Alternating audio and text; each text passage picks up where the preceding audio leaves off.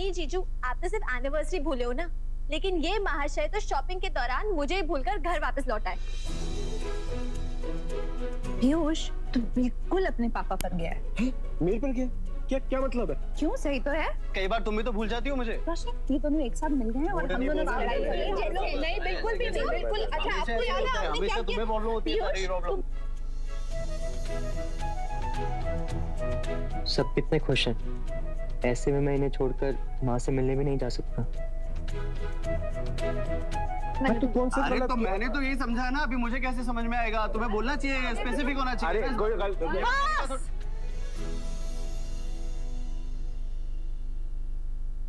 हे माता रानी, समीर और संजना की शादी की सालगिरह है और तुम लोग आपस में बच्चों की तरह लड़ रहे हो। हाँ, ये कोई बात हुई? बच्चे खड़े हैं, केक तो कटवाओ। आओ बेटा, आओ।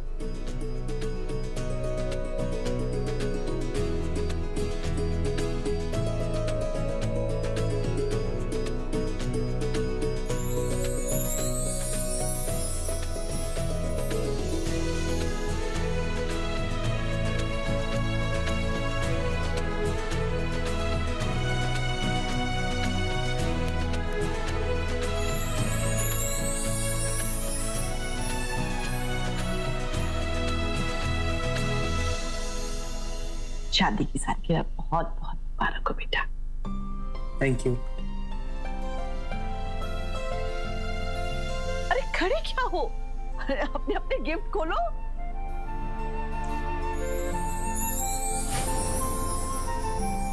अंगूठी।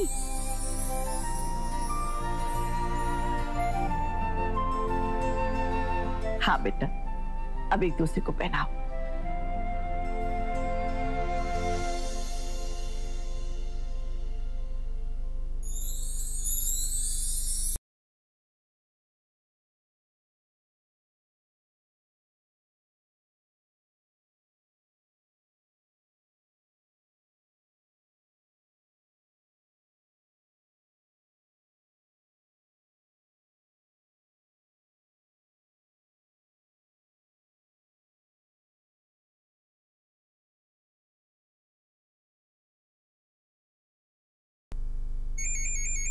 ये तो डॉक्टर देसाई का फोन है हॉस्पिटल से।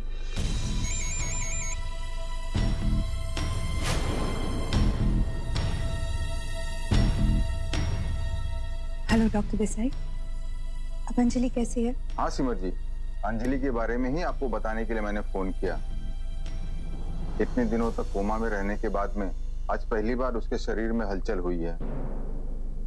इसका मतलब यह है कि दवाइयों का असर हो रहा है उस पर। सब ये बहुत अच्छी खबर है। अंजलि को होश आ गया? हाँ, उसे होश आ गया है। आप लोग कल आके उसे ले जा सकते हैं। Thank you doctor, thank you.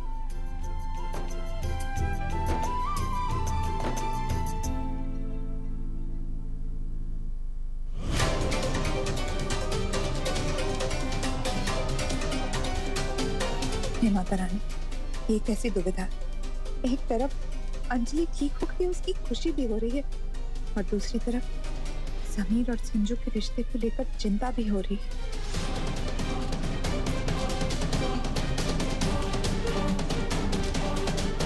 इतनी मुश्किल से समीर और संजू का रिश्ता संभला है, कहीं अंजलि के आने के बाद फिर कोई अड़चन ना आ जाए। क्या बात है? चलिए, अब सेल्फी का टाइम हो गया। हाँ, तो सारी फैमिली साथ में आ जाइए, एक एपिक सेल्फी लेते हैं। चल आ।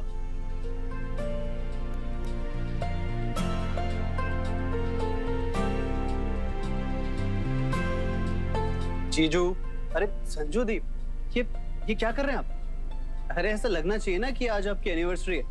थोड़ा पास आ जाइए, अब तो आप लीगली आ सकते हैं, शादी हो चुकी है आपकी।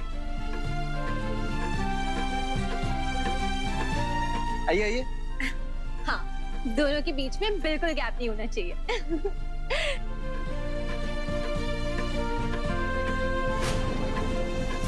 सुना ही तुमने, चिपक कर खड़ी रहो और पास आओ ना, इतनी पास कि हमारे बीच में कभी कोई ना पाए।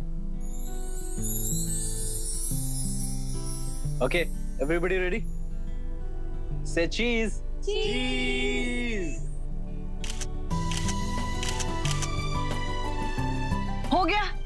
हो गया पीयूष तुम्हारा सेल्फी वेल्फी का प्रोग्राम। बहुत भूख लगी है बेटा, खाना वाना खाया जाए। हाँ चलो चलो। हाँ चलिए माताजी, मुझे भी बहुत भूख लग रही है। चलो रोशनी। अच्छा चल। क्या हुआ सब? प्रेम जी वो आप सब लोग रुक जाइए, मुझे आप सबको एक जरूरी बात बतानी। हाँ बेटा बोलो। वो हॉस्पिटल से डॉक्टर देसाई का फोन आया था। उन्होंने बताया कि अंजलि को होश आ गया है।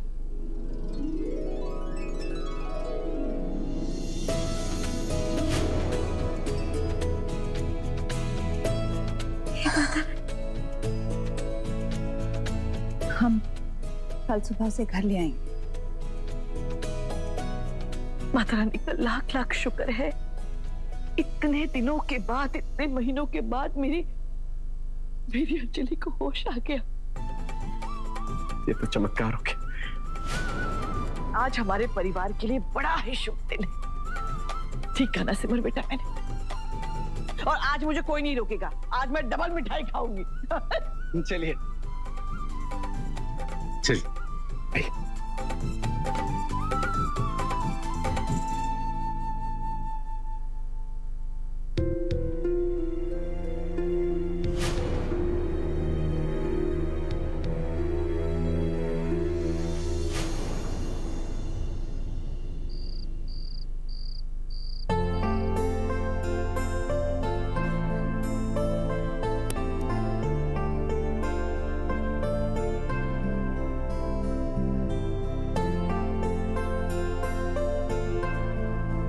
अरे सिमर, आप इस कमरे में इतनी रात के क्या कर रहे हैं? प्रेम जी कल अंजलि आने वाली है, इसलिए उसके लिए गेस्ट रूम तैयार कर दिया। वो इतने दिनों बाद आ रही है ना घर, तो उसे किसी तरह की कोई तकलीफ नहीं होनी चाहिए। अंजलि के आने की खुशी साफ आपके चेहरे पर दिखाई दे रही, लेकिन आपकी आंखें कुछ और ही भावना बयान कर रही हैं। क्या मतलब? मतलब ये कि जहां अंजलि के आने की खुशी से हम सबके चेहरे पे मुस्कुराहट है, वहीं आपके माथे पे परेशानी की लकीरें क्यों? सच बोल तो प्रेम जी, मुझे समीर और संजू के रिश्ते की बहुत चिंता हो रही। अंजलि के कोमा में जाने से पहले उन तीनों के बीच बहुत तनाव था। इसीलिए मुझे डर लग रहा है कि अंजलि के आने के बाद संजू की गृहस्थी बिखर ना जाए। ऐसा कुछ नहीं, अब भरोसा रखिए, माता रानी ऐसा कुछ नहीं होने देंगी। और आपको तो भरोसा रखना ही होगा, वरना संजना को कैसे भरोसा दिलाएंगे? लेकिन पता नहीं मेरी दोनों बेटियों की तकदीरों में आगे क्या लिखा है।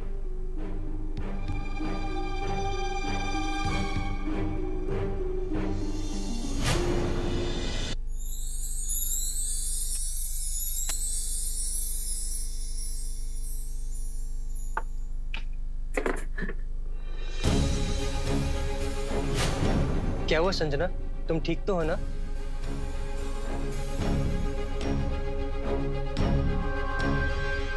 अरे क्या हुआ?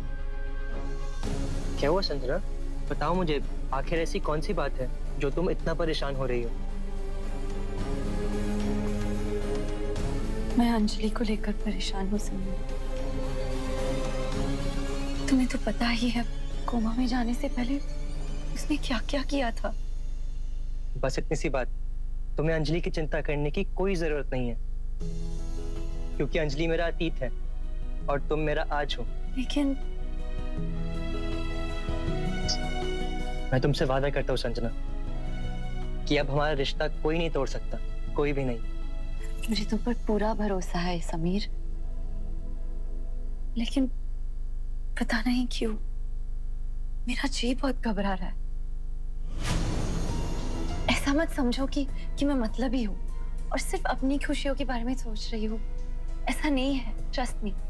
मैं बहुत खुश हूँ कि अंजलि ठीक हो गई है और कल देखना हम मिलकर उसका साथ में स्वागत करेंगे। ये हुई ना बात।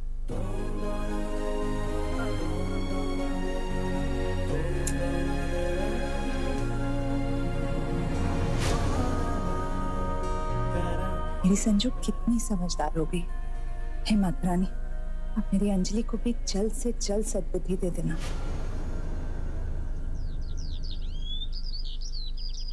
हाँ, अच्छा, ठीक।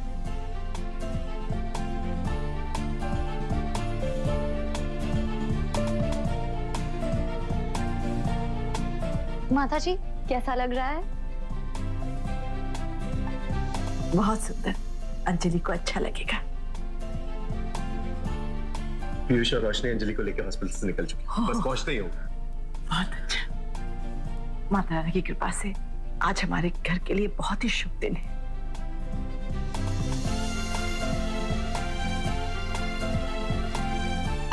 हाँ माता जी, सचमुच आज बहुत ही खुशी का दिन है।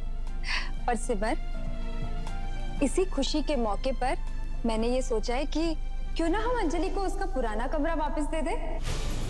क्या?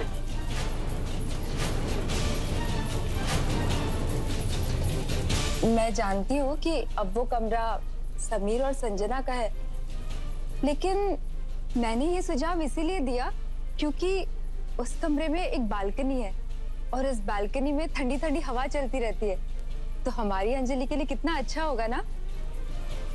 रोज सुबह खुली हवा में सांस तो ले पाएगी बेचारी। नहीं परी भाभी, संजू को अपना कमरा बदलने की कोई जरूरत नहीं है।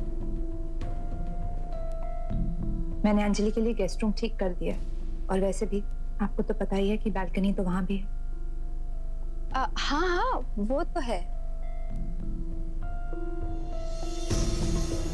आने तो दो अंजलि को घर पर वापस, फिर देखना क्या कहर मचाती है वो आएगी और सिमर जाएगी सीधे जेल।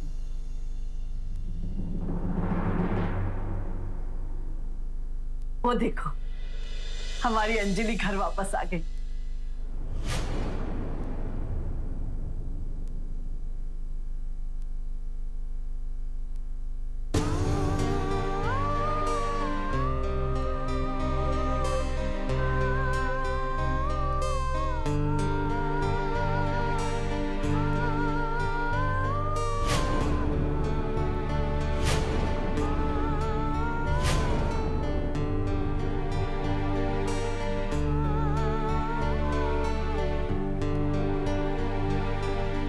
बेटा,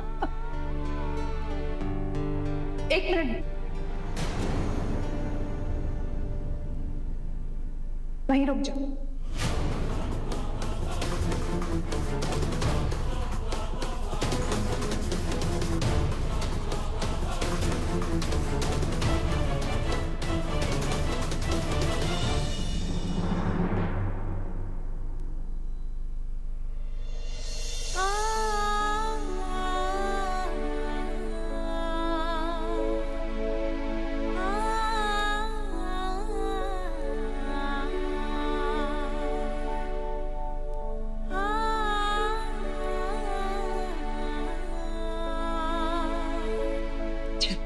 अंदर आ जाओ।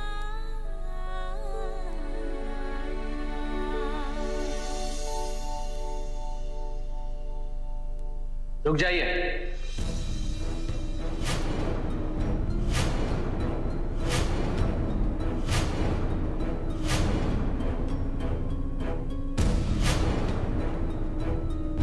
ये माता रानी, इंस्पेक्टर साहब, ये माफ कीजिए, हमें अंजलि जी का स्टेटमेंट लेना होगा। स्टेटमेंट? जी। किस चीज का स्टेटमेंट? उस रात इनके साथ जो भी हुआ वो सिर्फ यही जानती है। हमें भी जानना है कि इनकी हालत कैसे हुई।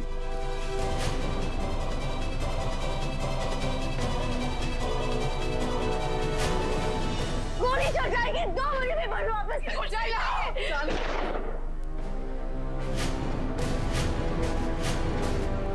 हे माता रानी, कहीं अंजलि पुलिस को सच्चाई ना बता दे।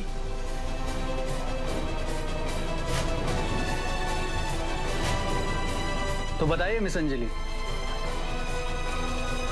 एक्चुअली इंस्पेक्टर, मुझे कुछ ठीक से याद नहीं है कि क्या हुआ था।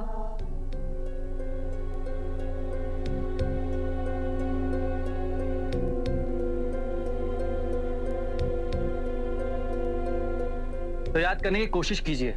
उस रात गोली चली थी और हमें जानना कि वो गोली किसने चलाई थी।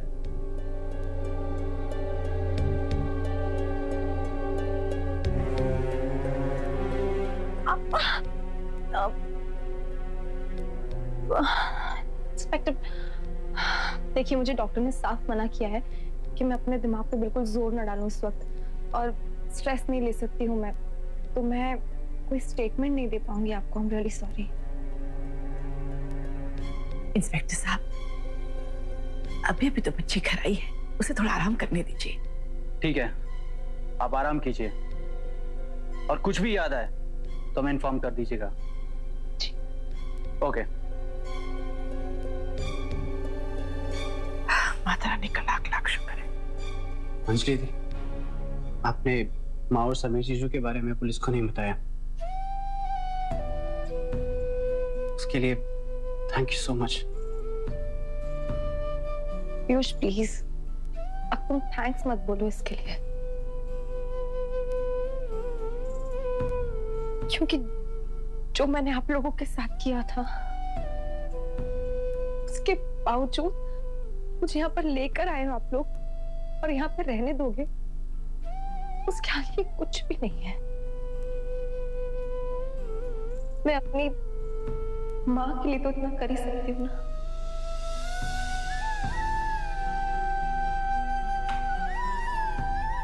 थैंक्स मुझे कहना चाहिए आप लोगों को, सॉरी भी कहना चाहिए, बिकॉज मैंने बहुत गलत किया आप लोगों के साथ, बहुत गलत। मम्मा, मेरी गलती माफी के लायक तो नहीं है, लेकिन प्लीज हो सके ना प्लीज बेटी को माफ कर दे। नहीं बेटा, तुम सही सलामत वापस घर आ गई, हमारे लिए यही बहुत है।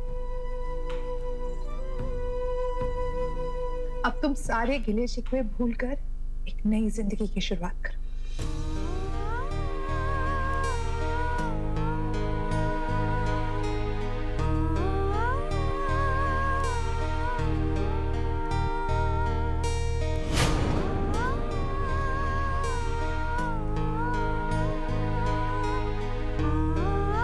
थैंक्स माँ।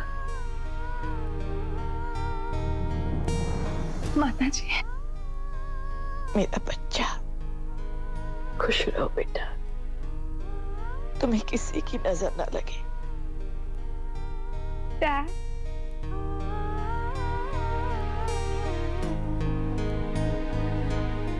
How are you dad? बिल्कुल ठीक।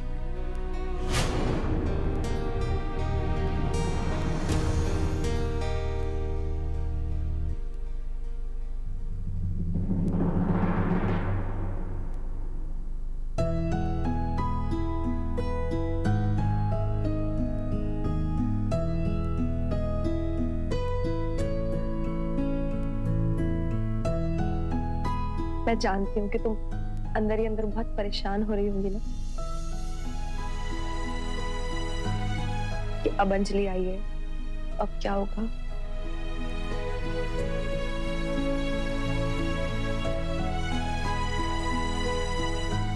लेकिन अब तुम्हें चिंता करने की कोई जरूरत नहीं है, बिकॉज मैंने ये डिसाइड किया है कि मैं समीर को ऑफिशियली डिवोर्स दे दूंगी। अब से समीर सिर्फ तुम्हारा है, तो अब मेरे होते हुए तो तुम दोनों के रिश्ते के बीच में कोई नहीं आ सकता है। And that's my promise. Thank you so much Anjali, तुम सोच भी नहीं सकती कि ये सुनकर मुझे कितनी खुशी हो रही है। Thank you Anjali. Come on Sameer. अच्छा बेटा, चलो माता रानी का धन्यवाद करें। जी। चल।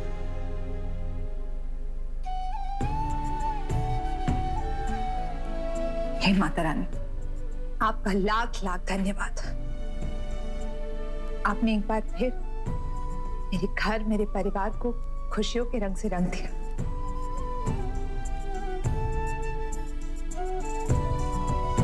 अब बस ऐसे ही हमेशा मेरे परिवार को खुशहाल रखिएगा।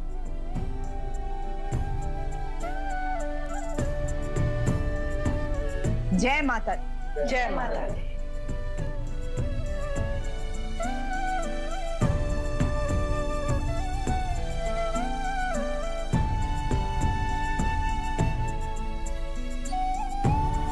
ये लो, ये लो। ये रक्षा कवच है, इसे हमेशा अपनी कलाई पर बांध कर रखना।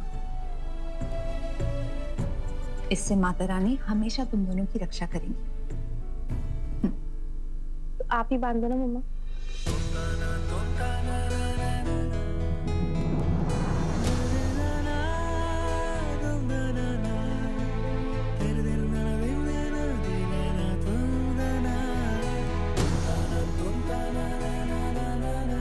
Thank you.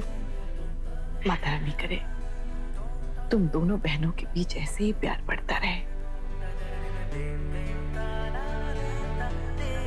जय माता। जय माता। जय माता दी। वाओ, ये तो सारा मेरा फेवरेट नाश्ता है। आलू फ्राई, मटर पनीर की सब्जी, पराठे, सुपर। लेकिन एक कप कॉफी और होती ना तो मजा आ जाता। ऑफ कोर्स, मैं अभी बना देती हूँ। अरे नहीं, तुम क्यों परेशान हो रही हो, मैं बनाऊंगी ना। ओके। वैसे अंजलि, कॉफी तो समीर को भी बहुत पसंद है ना, और खास करके अपने बीवी के हाथों की। क्यों? हाँ, तभी तो बना रही हूँ चाची।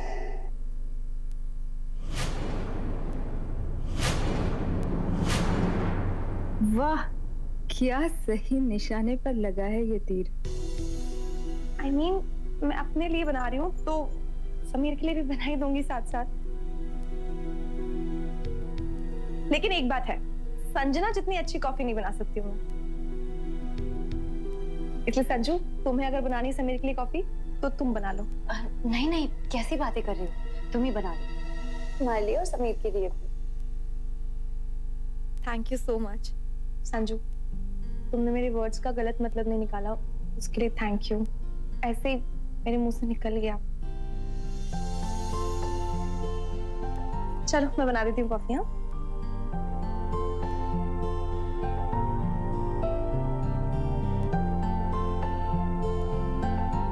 वाओ, ये कप कितना क्यूट है।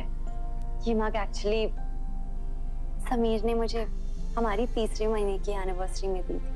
ये दोनों मंथली एनिवर्सरीज भी सेलिब्रेट करते हैं। So sweet।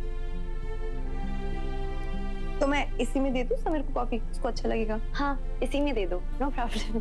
मैं तब तक नाश्ता लगा दूं।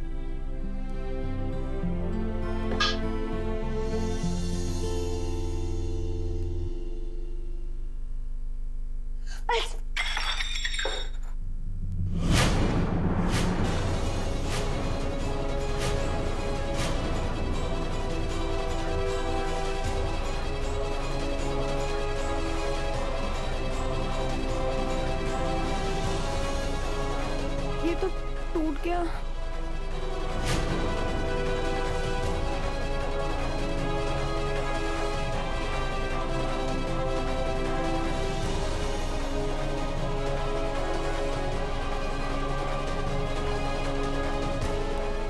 ये कॉफी मग का टूटना महज एक इत्तेफाक है या फिर?